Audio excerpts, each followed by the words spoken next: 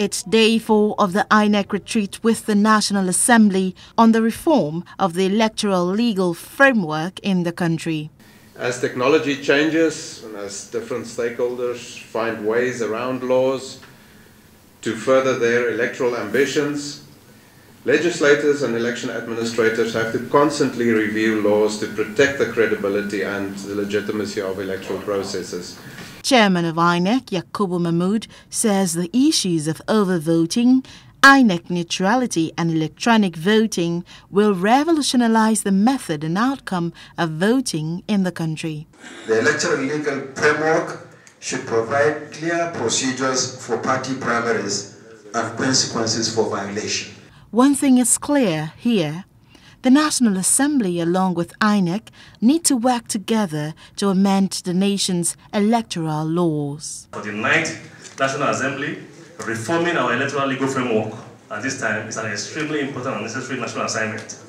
The need for the amendment of our Electoral Act 2010 becomes absolute necessity against the backdrop of election malpractice, widespread rejection of declared result by the people, as well as loss of lives and property that usually go along with such electoral flaws. More importantly, our electoral laws appear to be outdated and ill-equipped to adequately address these concerns that the very foundation of our democracy calls for. And the electoral umpire himself and the former Deputy Senate President believe that Nigeria is both ripe and ready for the electronic voting. When we passed the Electoral Act in 2010, we specifically in Section 52 said that there should be no electronic voting.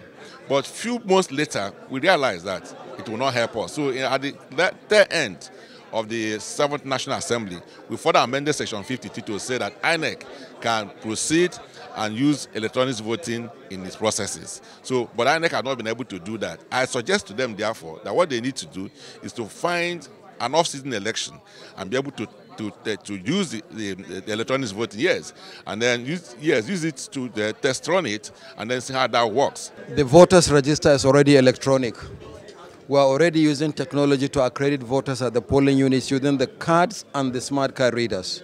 So all we need to do is to step it up by doing electronic transmission of results and possibly ultimately to do electronic voting. As the months slide into 2023, another election year in Nigeria, both legislators and INEC have resolved that there are new challenges with the credibility and legitimacy of the electoral processes, which this retreat hopes to achieve.